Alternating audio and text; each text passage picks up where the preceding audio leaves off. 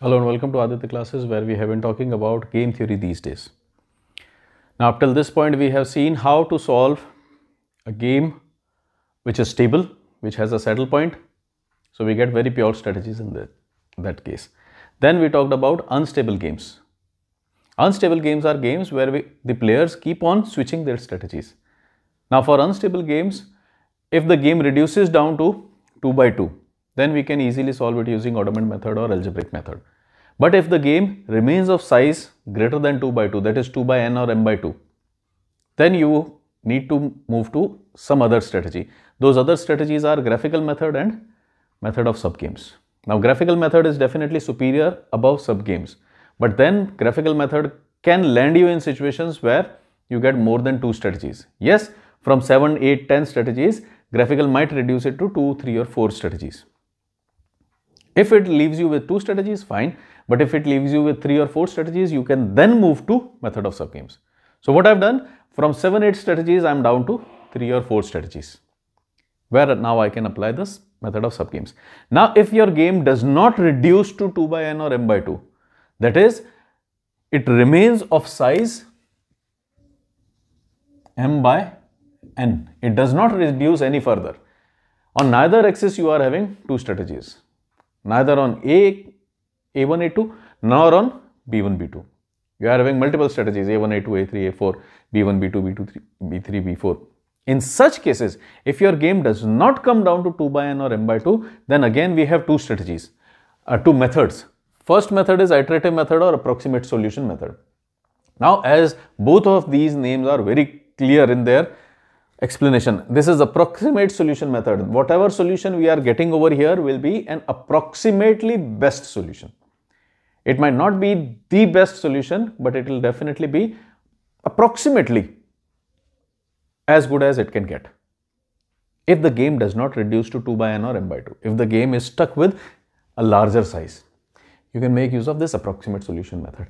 And then we also call it, it is also known as iterative method. Why iterative method? Because there are iterations that go on continuing. One after the other, one after the other, there are iterations. Now, the more iterations you make, the better solution you get. This is the idea behind iterative method or approximate solution. The more number of iterations, the better your approximation. So either you can get your approximate solution or you can move to simplex. You can create a linear model of this game and then solve it using simplex. So if we have a game of this size, we can solve it using either of iterative or aggregate solution method or simplex. Simplex we'll see in some other lecture. For now, we are talking of iterative method or approximate solution method. Now, what happens over here in approximate solution method? You can start your game from any of the strategies for any of the players. Suppose I start the game for A.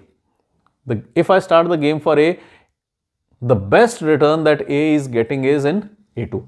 So what A2 will think is that I should start with A2 because I am getting the best return. So what you do is, you have selected A2, you write down 0, 0, 4.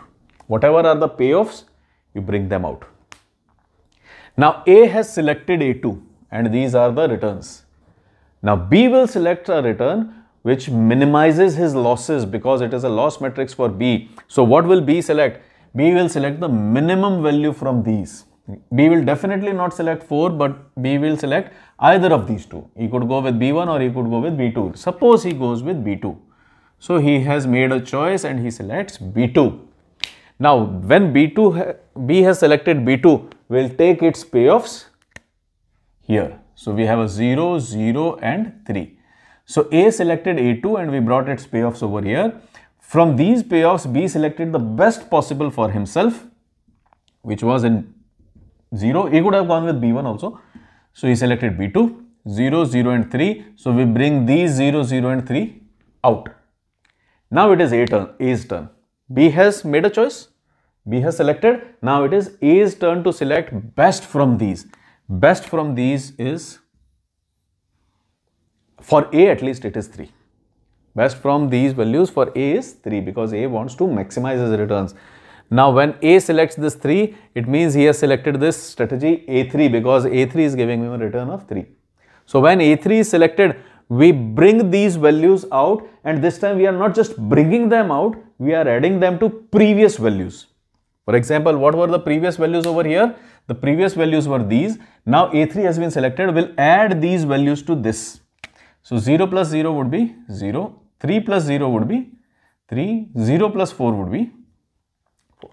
So first time we bring out the values, and from there afterwards, thereon, we just add those values. So A3 was selected, I have added 0 plus 0, 3 plus 0 is 3, 0 plus 4 is 4.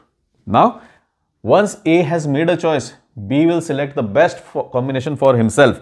Best combination for B would be 4 is a loss of 4, 3 is a loss of 3. This is no gain, no loss. So B this time has selected B1. So what we'll do is, we'll add returns of B1 to the previous returns. B1, 2 plus 0 would be 2, 0 plus 0 would be 0, 0 plus 3 would be 0 plus 3 would be 3, 0 plus 0 would be 0, 2 plus 0 would be 2. Now A would select best returns from these. For A, the best return still is 3. He has selected A3.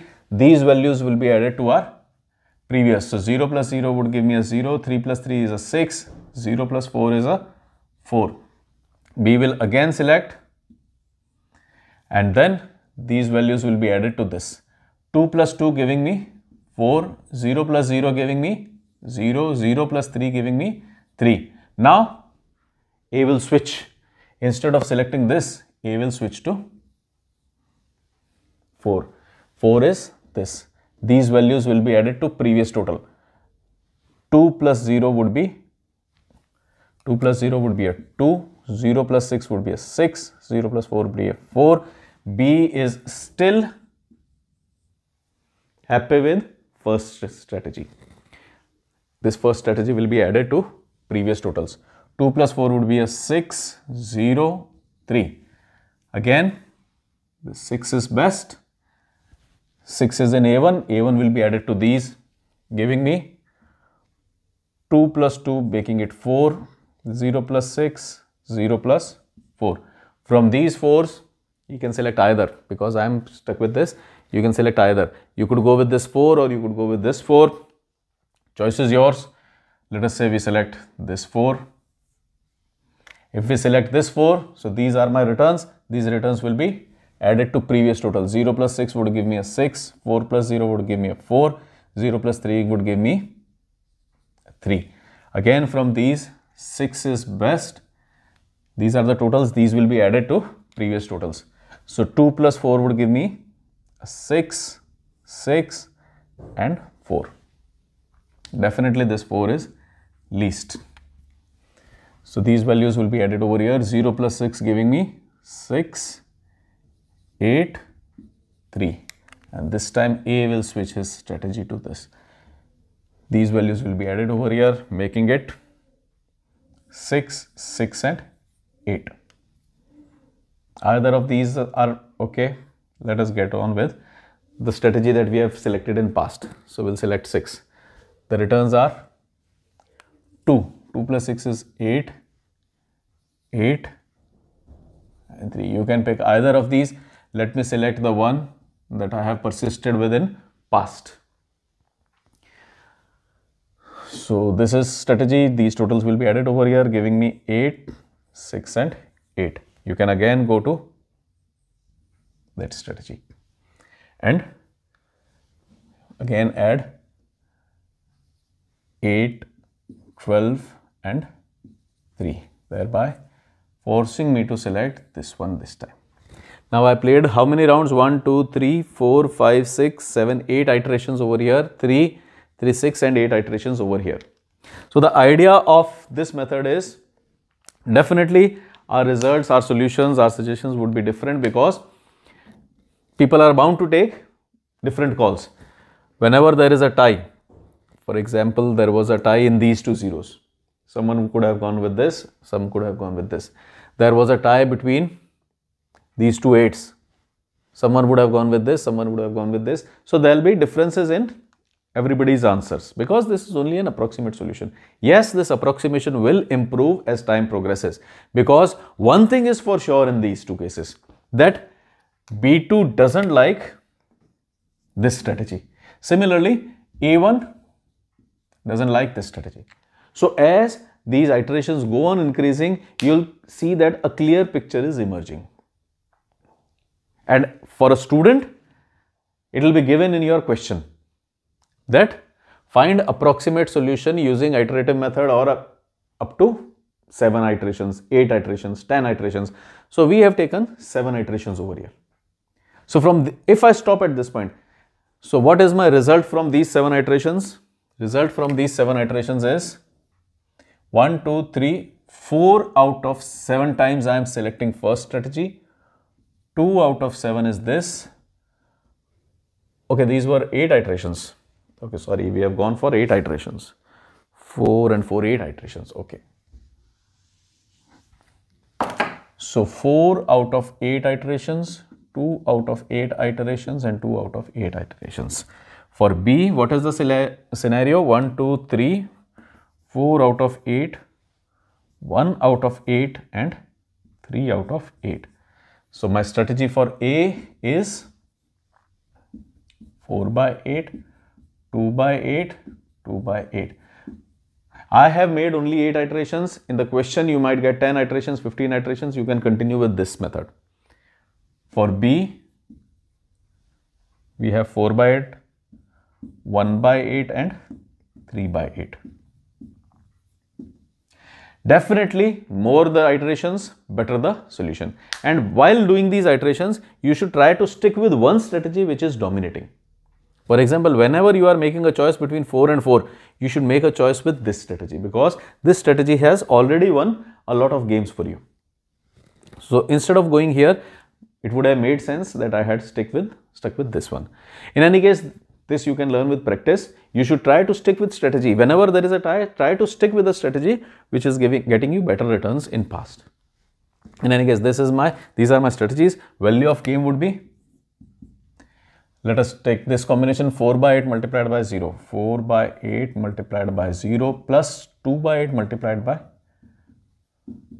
4 plus 2 by 8 multiplied by 0. This is 0, this is 0. This will get you 8 by 8 or 1. Value of game is 1. So these are my strategies and this is my value of game using iterative method or approximate solution method. And remember, your solutions can be different depending on what choice you are making. But in question, it might be given, it should be given that iterate for 8 iterations, 10 iterations, 15 iterations and so on. Fine, so this was it for iterative method or approximate solution method. Until we meet next time, do take care. Thanks for watching. Bye-bye.